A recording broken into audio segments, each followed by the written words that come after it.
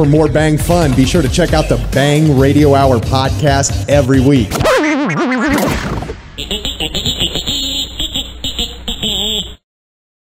Mr. Davis, Mr. Winslow is here. Oh, thank you, Rose. Send him right in. Good morning, Kellen. How are you doing? How are you? How are you? You hear that shit, Ken? Man, you best be coming out with something much better than that shit to start this stuff off with. Our client ain't gonna get by on no pleasantries like that. I'll tell you what, gratuitous like that ain't paying the bills. How you doing today? What the hell's all that about? You got that right. Especially no sorry ass. How you doing today? How you think he is? How you think he's doing? He's the chosen one. Look at him. How you think he's doing? Yeah, so all that how you doing shit. Yeah, all that how you doing shit. How about something more like, nice to see you, Kellen? Cause you know it is. Look at him. Look at him. It sure is nice to see him. It sure is nice to see you, Kellen. Yeah, that would have been nice. Telling him that you like the way he looked today. That would have been something much better than how you doing. Stupid ass question like that. That's it. I've had enough. We out of here. We out of here till stuff get better.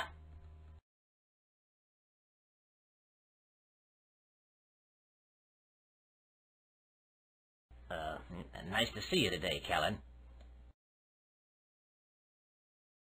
I don't see no fruit basket.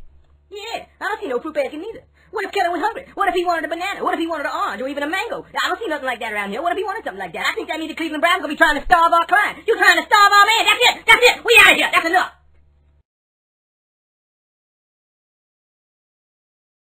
I trust everything is exactly the way you like it today. Was that an attitude?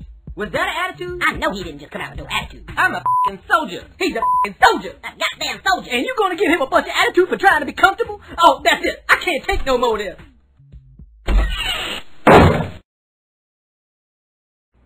Well, we would certainly like to come to some sort of a deal before training camp.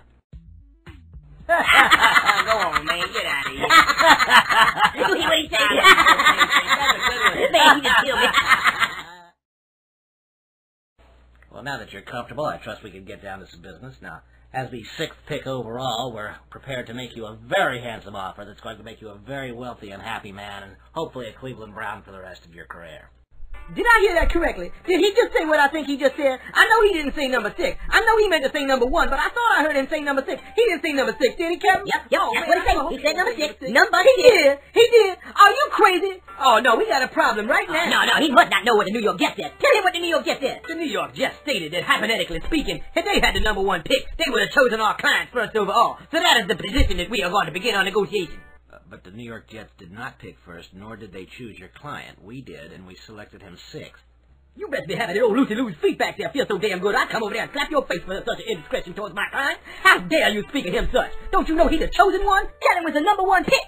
And you better start recognizing there ain't no point in going on. How many more times we gonna have to come down here and listen to you insult our client like this? That's it. This is ridiculous. I'm out of here. Right after I get my happy ending. Oh, hell yeah. That bitch sure is giving up a happy ending. And then we're definitely out of here.